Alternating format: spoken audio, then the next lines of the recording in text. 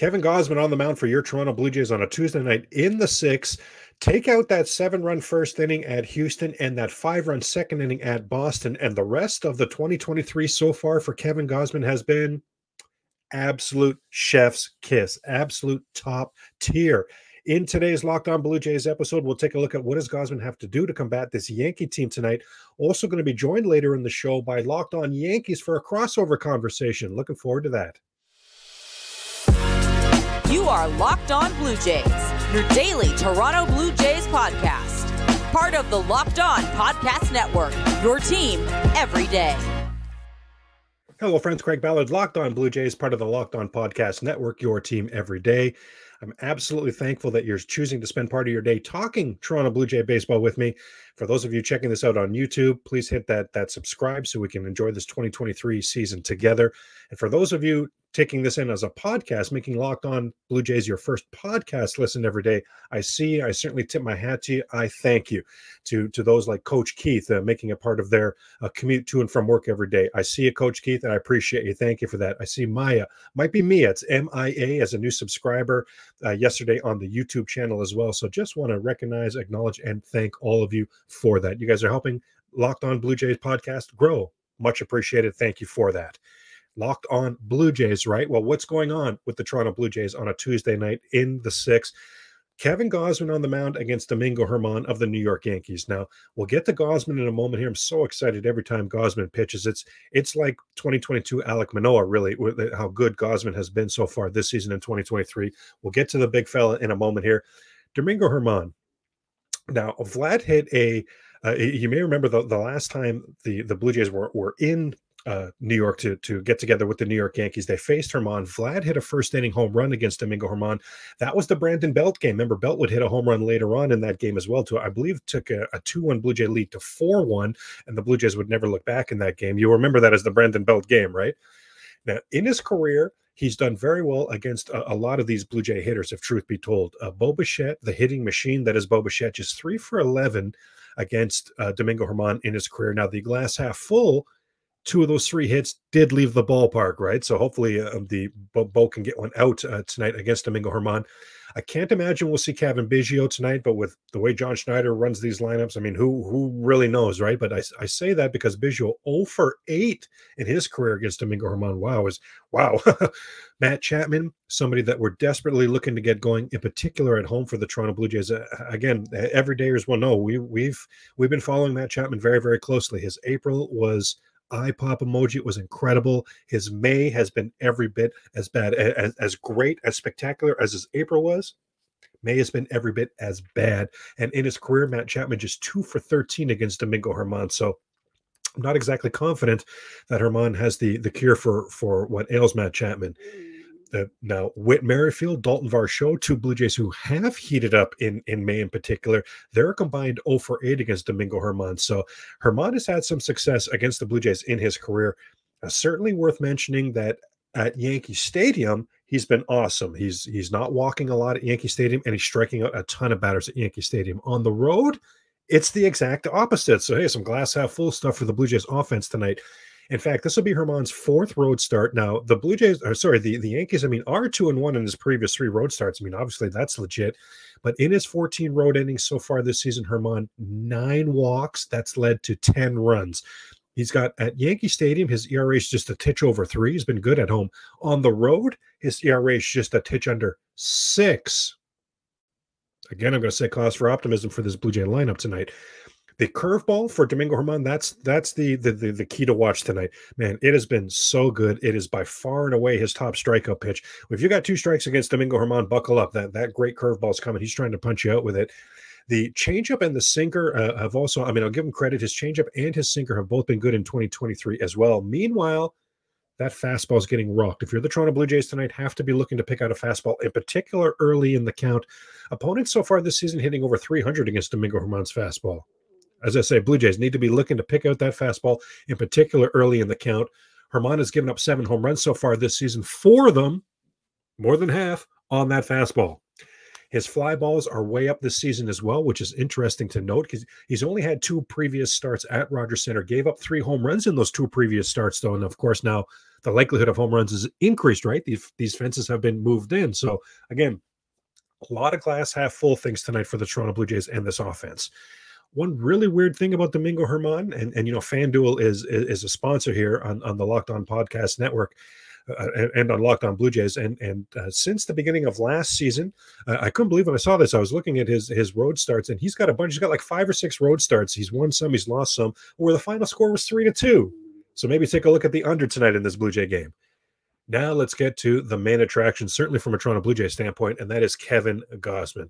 As I said earlier, you take out that first inning in Houston, whatever that was, that 7-run explosion, that second run inning in Boston, whatever the heck that was, that entire series for the Blue Jays was a blunder, right? Was just horrible, absolutely atrocious. But my goodness, outside of that, Kevin Gausman's got 46 innings pitched.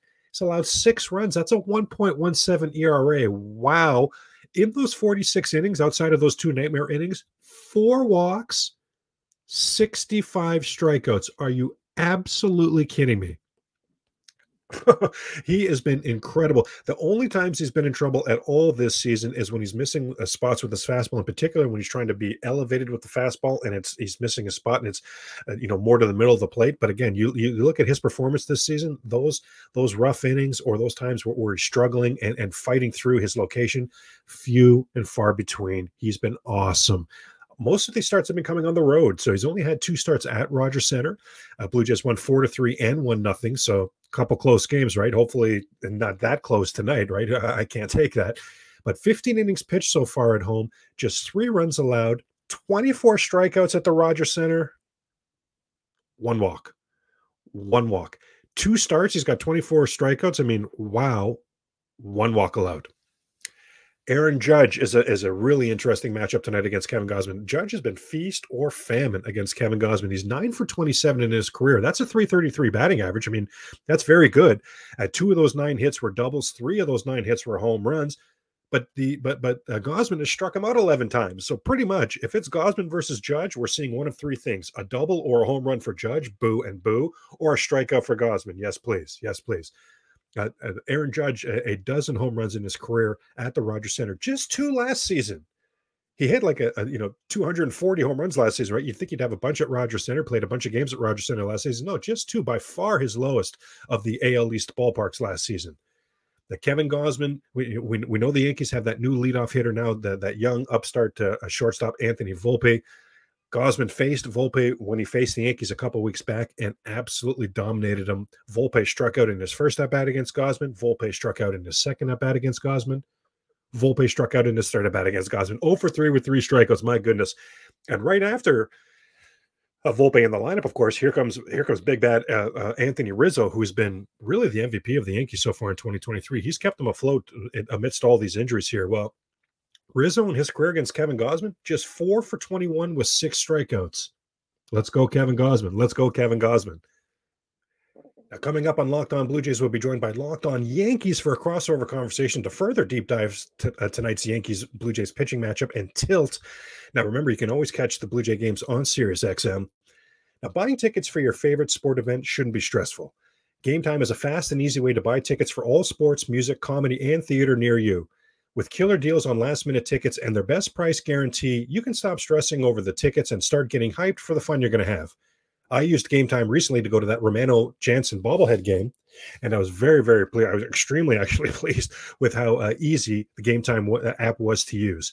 Flash deals, last-minute deals, easy to find and buy tickets for any kind of event in your area, images of the seat view, event cancellation protection, job loss protection, and the lowest price guarantee.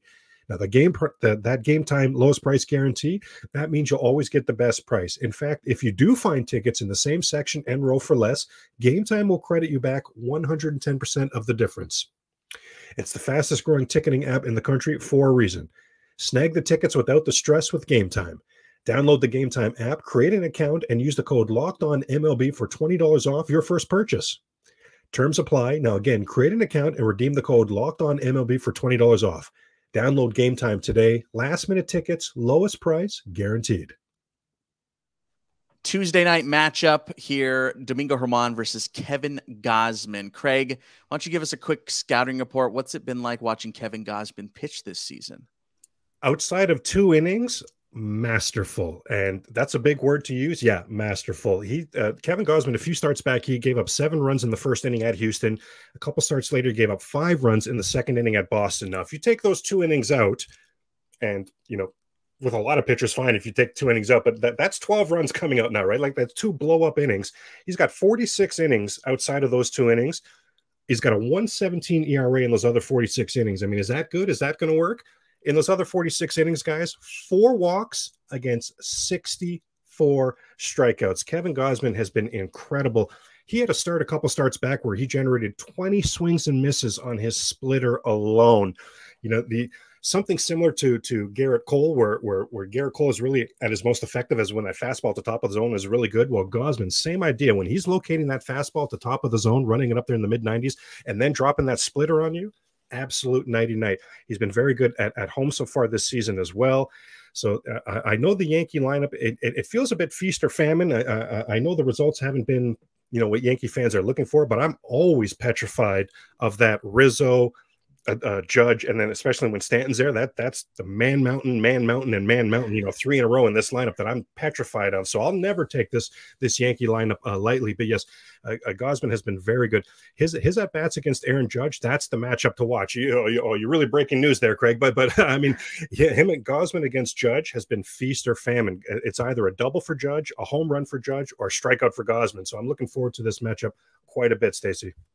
Yeah, it should be interesting to see how Judge does with the new dimensions up there. Although, sometimes they don't matter because he hits them so high. Well, at Rogers Center, yeah, that's true. Especially at Rogers Center. Holy moly. Some of those straightaway center field bombs, goodness. I'll let you know when they've landed. How about that? There's a deal.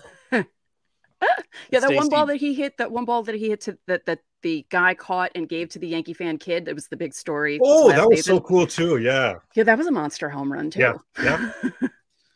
Domingo German, Stace, has been better in May, right? Yes. Last 3 starts for German against Cleveland and Tampa Bay, 2 starts against the Rays, 0.79 whip. He's coming off of an okay outing against Toronto, but I think this is a little different. Back in April, surrendered 4 earned in 6 innings. The Yankees lost that game 8-5. Of course, the Blue Jays won that game. Domingo German has been a guy that I feel like was kind of forgotten about heading into the season, right? Where we're talking a lot about Domingo being the 5th starter for the Yankees. But just from your vantage point, watching Domingo pitch this year, what has that roller coaster been like?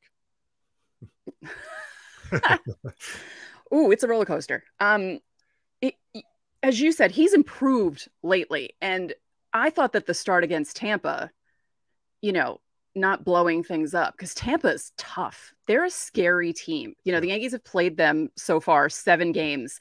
And, for him to not implode against them, I was very impressed with that coming from him. And he's just been improving slowly. He had that really good start against the Twins. Was it the Twins that he went 8 innings? Yeah, the sticky game. Yeah. Oh, that's right. When they accused him of sticky stuff. Yes. He had 11 strikeouts and, 8 innings. And then he also had the really good start where Boone kind of screwed it up for him, took him out. And then the Yankees blew the game against the Guardians. And it looked like he was really starting to get on a roll there. But, he has pitched better in May than he did in April. And it'll be interesting to see how he does against the Blue Jays lineup, because they are scary. Yeah, I think, we've talked about the inconsistencies on Locked On Yankees, about the Yankees offense. Craig, I know you've kind of detailed it out before about how you've had some inconsistencies as well in the Blue Jays lineup. Some inconsistencies, yes. The one thing that has remained is the Blue Jays will lose. I guess it's true of a lot of different teams here, but when they're that bad with runners in scoring position, then they're in a lot of trouble, certainly for this offense, because a lot of home runs have left the building on off-season moves. Yes, it's a different offense this season, is how I would put it, for the Toronto Blue Jays. Significantly more flexibility, significantly more different ways to manufacture runs. So I love that part of it. I did think the offense would take a slight step backwards, because, again, a lot of the pop did go, even though they can manufacture runs differently fine. I didn't see it taking this much of a step back. It's middle of the pack in every offensive category, whereas for the last several years, it's been top 3 or 4 in every single offensive category. So for a lot of teams, they would take, hey, middle of the pack, that sounds okay to me. Well, for the Toronto Blue Jays, that is a significant decrease. You have to go back like at least, I think it's 2014 is the last Blue Jay team that didn't hit at least 200 home runs in a season. This team nowhere close to a pace for 200 home runs in a season. And in fact, our man Slim Daddy Vladdy here, our man Vladimir Guerrero Jr. has yet to even hit a home run at Rogers Center. So if you Yankees could be packing a home run for him in your travel bags here in this series, that would be much appreciated. But yes, the Domingo German, I do notice about him that his fly balls are up this season, and he has struggled a little bit on the road. So there is some glass half full things for the Toronto Blue Jays tonight. One of the really weird things when I was looking at Domingo German, he's had like 5, 6, maybe like 7, 3-2 road starts since the beginning of 2021. So, and he's on the winning end of some, and he's on the losing end of some. But either way, hey, FanDuel, right? FanDuel, one of our sponsors here. So if you're going to put in money on this particular game, Domingo German is a 3-2 machine on the road. There's an under. There's an under. Now, do you think, while you were talking about the offense and how it's kind of not as good as you thought it would be, do you think maybe this season is going to be similar for the Blue Jays, where, last season they started off kind of iffy and then they picked it up really a lot in the second half to where they were able to make the playoffs? Do you think it could be that sort of thing again, where they just kind of kick it into gear and pick it up maybe in the second half? Well, it's a great call, and I do think that can happen. And the reason I say that is because of the renovations at Rogers Center. 25 of the first 37 games were on the road. So very, very road-heavy start to this season. Now, of course, that has to even itself out. So in the second half of the season, the vast majority of the games are at Rogers Center. Blue Jays are 12-3 at Rogers Center right now. I can't remember. I was adding it up the other day. Their record at Rogers Center since coming back from COVID in 2021. But I remember the winning percentage is like 693 or something like that. Like they are winning games at the Rogers Center. And if there are nuances, strategies to these new dimensions at Rogers Center, by the time the second half of the season comes, where it's a home heavy schedule for the Blue Jays, by the time that comes, they will have figured that out. They will have figured out what those were. So a very good home team in the second half, guys, I think has the potential to be a great home team. And not for nothing, I know we're focusing on this series now, but the last 2 weeks of the season are all, for the Blue Jays, are all Tampa Bay and New York. So there may need to be a magic elixir at home for the Blue Jays as we come down the stretch in this insanely difficult American League East. Yeah, and this season with the schedule where we're not playing each other as much, and you can't depend on the head-to-head as much as you did in past years, because you're missing a whole 6 games there head-to-head with the opponents. And I find that's going to be really interesting. There's going to be a lot of scoreboard watching up until that point where we're facing the Blue Jays and Tampa's facing the Blue Jays. And it's going to be interesting to see how that all turns out at the end of the season. It feels like a roller coaster ride for a lot of teams. Like, a lot of weird things are happening so far this season. Uncharacteristic starts for certain teams. Like, if you look at the Cardinals, like, who would have expected that to happen? So yeah, I'm actually looking forward to the craziness of the rest of this season. Don't speak so fast. I know you, Stacey. You're not going to be happy about the craziness when it comes to the dog days. You're going to be like, I'm sick of this. I can't do this anymore. Let me lie and let me pretend. It's funny you talk about the new schedule. I always, and I would love to get you guys' thoughts on this. I always liked the unbalanced schedule because of what Stacey mentioned. All this new scoreboard watching right now. It was the Seattles. It was the wild card hopefuls in the West, the wild card hopefuls in the Central, who in September, not only did they have to take care of their own business, but they had the scoreboard watch. They had to make sure the Jays lost, make sure the Yankees lost, make sure the Red Sox lost, Rays, et cetera, et cetera, et cetera. For the American League East teams, you didn't have to wonder how the other teams did. They were in front of you. Did you beat them or not? They were in front of you. There was a chance to take care of your own business. So yeah, it wasn't easy games. Of course it wasn't easy games. This division is the reason for this. Are we just being honest? Are we just having an open, honest conversation? That's the reason for the bald head, okay? So no, it was never going to be easy, but I'd rather play those teams in September where you can take care of your own business. Yeah. See, I don't really like the 19 games. I mean, who wants to play the Red Sox 19 times? I'm sick of it. So I was actually happy for this new schedule. For us, for Jays fans, it's who wants to play the Rays 19 times. Like, oh my God, they beat us. Oh, anyway, let's move on. Yeah, they're oof. And finally, let's close out our this week's Tuesday episode of the Locked On Blue Jay podcast with a deep dive of where the Blue Jays are individually. Well, and we'll look at some team things as well, as last night was the quarter pole. It was a horrible game. I know we all wanted it in our rear view. Yes, we're looking forward to tonight's Blue Jay game to get that bad taste out of our mouth. I know last night only finished 7-4 like on paper, but if you saw the game, you know it was over right away. Things got ugly in that game right away. Alek Manoah booed holy moly, right? Holy moly. But it was the 41st game of the season, so it's unofficially, we're at the quarter pole. We're 25% of the way through the season. Let's take a look and see what we've seen so far from the Toronto Blue Jays. Now, everydayers will know we've deep dived this schedule a lot. We saw it coming. We did a lot of analysis as far as the start to this Blue Jays schedule. 25 of those first 37 games on the road. And we know the reason, right? It was because of the renovations, but still daunting start to the season for the Toronto Blue Jays. Just a 12-13 road record. That's not bad. Some might say that's actually good. I say that's how I put it. Just a 12-13 start to the season, because to the road season, because it was at 9-7 going into that 9-game road trip. The last week and a half, that was just holy moly. That was a 3-6 road trip, right? 2 sweeps in there, a 4-game sweep at Boston, and then 2-game sweep at Philly. Boy, oh boy, oh boy, really ugly. All told, 8 road series so far for the Blue Jays. They've won 4, they've lost 4. One definite aspect of Toronto Blue Jay baseball that has taken a step forward and so far in 2023 at the quarter pole is their record against lefties. The Toronto Blue Jays, they literally didn't have the worst record against lefties last season, but of any sort of playoff contender, of any team that you considered even decent, they had by far the worst record last season against lefties. They only won 12 of the 30 games they played against lefties last season. I mean, wow. This season, a 5-4 start. I mean, not eye pop emoji, right? You know, but I can't say just 5-4, because when you see where the Blue Jays came from, I'm absolutely going to take a 5-4, a winning record against lefties. I'm absolutely going to take it. Let's dive into the individual play. Talked at the beginning of the season again. Everydayers will remember I've said that Springer, Bo, and Vlad have to do the heavy lifting for the offense at the top of this lineup. Yes, I'm happy with the additions that have been brought in, and many of them are off to great starts for the Toronto Blue Jays, but I just really feel that this top of the lineup has to be the one doing the heavy lifting if the Blue Jays are going to win the World Series this season. George Springer. 219 batting average George Springer is off to.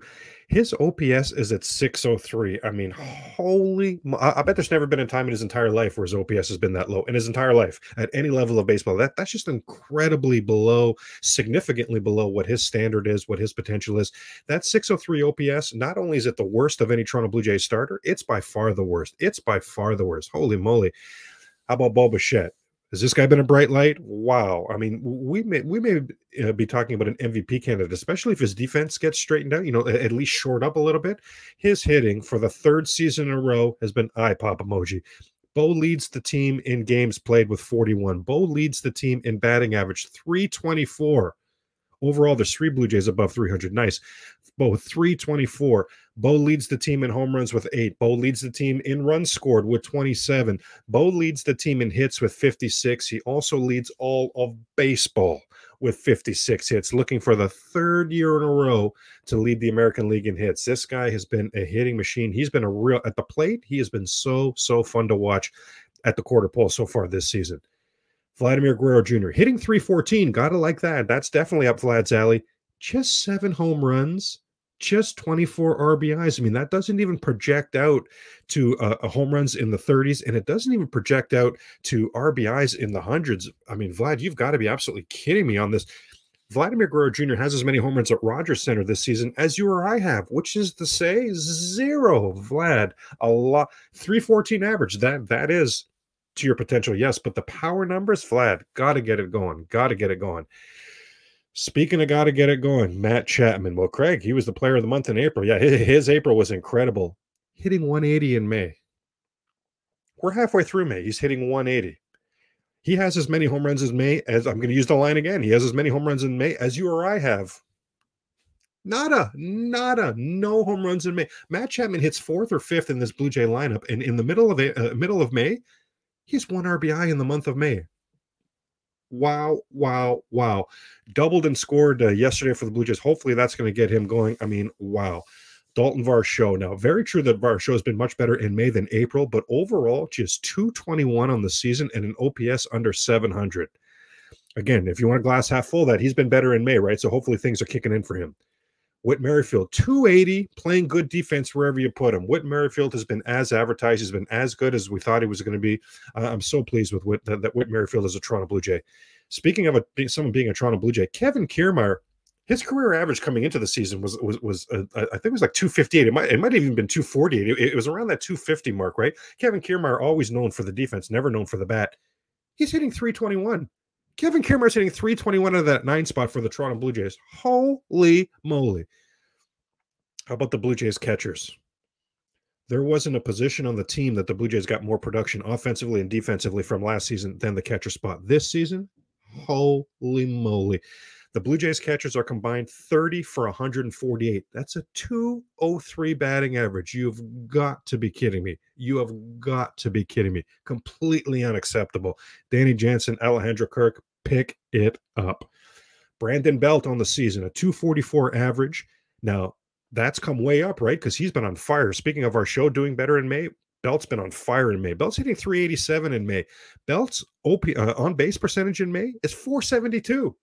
He's on absolute fire. Hope that continues. Blue Jays seeing more and more of the exact reasons they brought him in to be that veteran presence and that veteran left-handed DH. Kevin Biggio, oh my goodness, minus 0.4 WAR, 138 batting average, 194 on base percentage. I mean, you've heard me, every dayers have heard me say, if your on base percentage isn't even 300, then you're terrible. Kevin Biggio would have to catch absolute fire to get up to terrible. Holy moly. I wanted him to be a trade piece. Not happening. I wanted Santiago Espinal to be a trade piece. He's hitting 175. Not happening. His once dependable defense as well for Santiago Espinal. It's been terrible this season. Very, very, very sloppy. How about on the mound? Kevin Gausman. Jays just 4-4 in Gausman starts, 0-2 in May, but we know he himself has been spectacular. Yusei Kikuchi, what a pleasant surprise Kikuchi has been. Blue Jays 7-1 with Kikuchi on the mound this season, 3-0 at Rogers. Is that good? Holy moly. Chris Bassett. After that first start in St. Louis, wow. Jays 5-3 overall in Bassett starts. They've won 4 of his last 5 starts. The only loss in a Bassett start lately was when he left that Sunday game against the Mariners when the Jays were looking for a sweep a few Sundays back and gave up that 8-4 lead, would end up losing 10-4. I mean, of course, that wasn't on Chris Bassett. Chris Bassett has been every bit the veteran presence and the veteran pitcher I hoped and thought he would be. Jose Barrios. A 0 WAR. I mean, he hasn't been great. Blue Jays just 4-4 in his starts, but they're 3-0 in his starts at Rogers Center. And Jose Barrios, at the very least, we're going to say at the quarter pole, we've seen flashes of brilliance, and we did not see really any flashes of brilliance last season. So are Barrios' overall numbers, significantly better than last season? No, they're better. Are they significantly better? No. But the eye test will tell you he's been better so far at the quarter pole of 2023. Alek Manoah. 9 starts on the seasons. Blue Jays 4-5. Blue Jays are under 500 with Alek Manoah on the mound. His home ERA has ballooned to 8.50. He was booed at the Rogers Center the last time out. I don't know what to say about Alek Manoah. Honestly, just for our own sanity, let's just hope for the best and move on here. Let's highlight a few relievers. Eric Swanson, 1.0 WAR, one of the top on the Toronto Blue Jays, a top for a pitcher. 20 games pitched, 1.33 ERA. His whip, his walks and hits per innings pitched, so anything below 1 is at 0.738. Incredible. He's been outstanding. He's been as advertised. He's been outstanding. And Jordan Romano. I know he's a bit polarizing. Sorry, a lot of Blue Jay fans hope the Blue Jays can upgrade at the closer spot. Overall, 10 for 12 in saves. I will say this for Romano. His whip of 1.188, since he became a closer, that is his highest. So we see a lot. I mean, Blue Jays overall have a very good record, right? We see a lot there to like, but man, did we ever list some players just now at the quarter mark that need to get going. And that'll do it for Tuesday's episode of the Locked On Blue Jay podcast. If you're a fantasy baseball fan like myself, keep it locked on the Locked On Podcast Network for Locked On Fantasy Baseball. Tomorrow we'll get you set for an incredible pitching matchup. Chris Bassett and Garrett Cole. Wow, going to be joined again by Locked On Yankees as well to help deep dive that. Enjoy the game tonight. Hey, Blue Jays, let's go ahead and get back in the win column tonight.